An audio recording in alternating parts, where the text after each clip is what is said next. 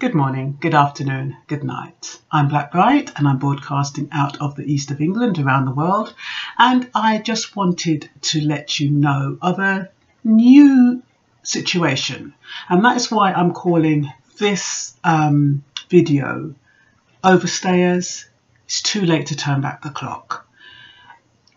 There's a student, she'd been here for 10 years. In the 7th year, she married a British citizen. Anyway, the relationship didn't work out. I don't know if she told the Home Office or not, but it didn't work out. Anyway, in her 10th year, she decided to apply for indefinite leave to remain.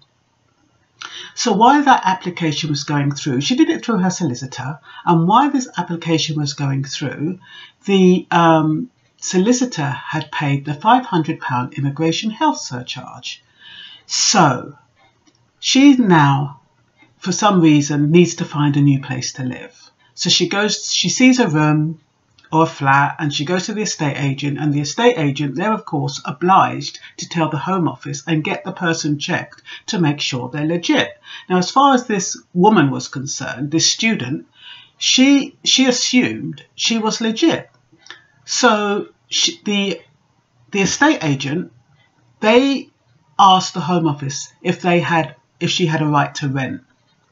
The Home Office writes back to the estate agent and says no, she doesn't have a right to rent.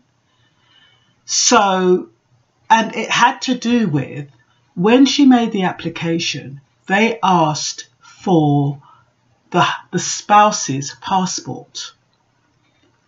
And she didn't send it to them because they'd broken up. So she obviously didn't tell them that they'd broken up. So and the spouse wouldn't give her the passport to send off, which goes without saying.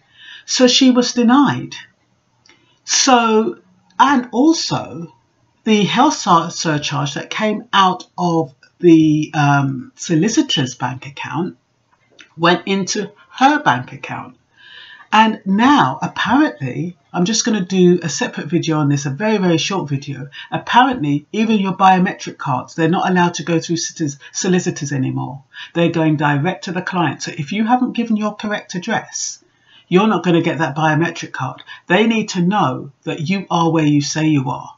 So solicitors are not allowed to do that anymore. So whereas people, overstayers were a bit worried about the Home Office coming and finding them, so therefore doing things through their solicitor, they won't be able to do that part anymore. The biometric card is not going to the solicitor anymore, and the money is going to be refunded into your account, so they know that you've actually received it and that account exists.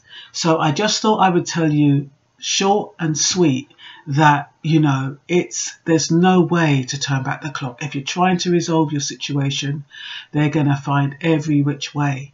Because just imagine if you got your stay because you were married and you now divorced and you're separated or whatever, and you are not in good relationships with that person, and you now want to extend your stay, and they're asking you for that individual's passport, you'd have to be very, very, very close for that individual to give you the passport so you can send it off to the Home Office. So they've got you. They have got you hook, line and sinker. I'm just putting it out there, guys. Bye-bye.